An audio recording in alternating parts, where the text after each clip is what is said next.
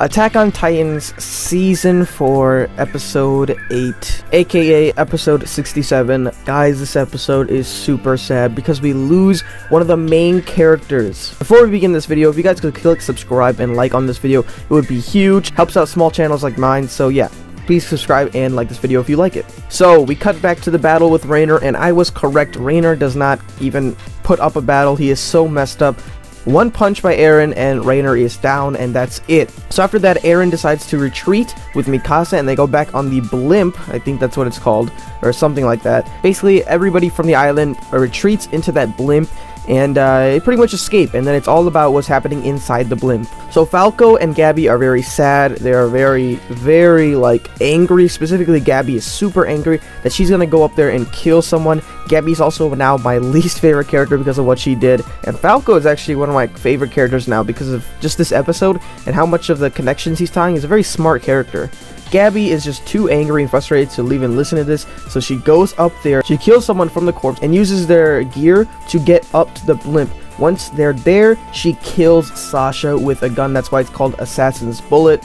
It is super sad, and I was just like, I was so surprised that she died. You don't know she dies until the end of the episode when she's pronounced pretty much dead. Super crazy like death. Like, I was not expecting this to happen at all. Sasha was one of the few characters I did not expect to die. I thought someone else was dead. I thought the guy with the red hair was gonna die for sure, but like, dang man, Sasha died.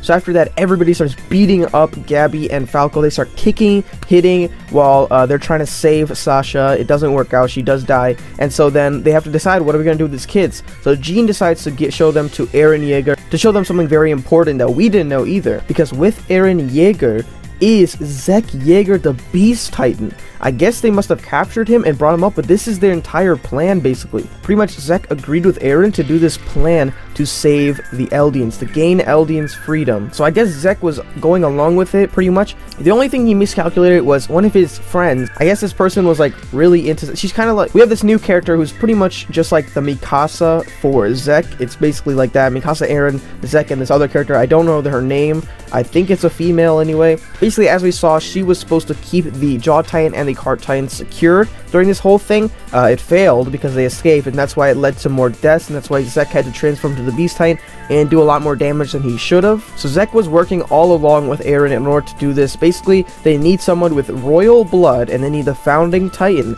Zek is royal blood, Eren is the founding Titan, and they're going to gain the Eldians' freedom. So I think this was a pretty crazy twist. I was not expecting Zek to be alongside them. It looks like he was tied up with Eren, so I'm guessing the plan didn't go totally crazy. Like, he wasn't like completely agreeing with them. I'm assuming they only contacted through letters like Eren had. So, I don't know, basically they're captured. I guess they're gonna do something to save Eldians with the power of the founding Titan. Anyway, besides that, there's really nothing else. This episode seemed very short for me. Basically, that's pretty much it. Sasha dies. We find out that Zek is actually working with Eren for this whole plan, and they're going to return to Paradise Island.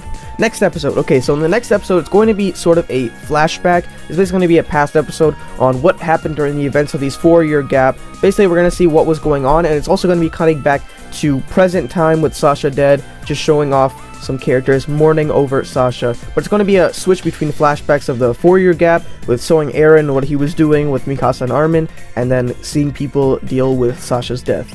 So this episode is pretty short, not too much in it. I'm kind of disappointed. I was expecting a little bit more, story, but hey, that's what you're going to get with these episodes.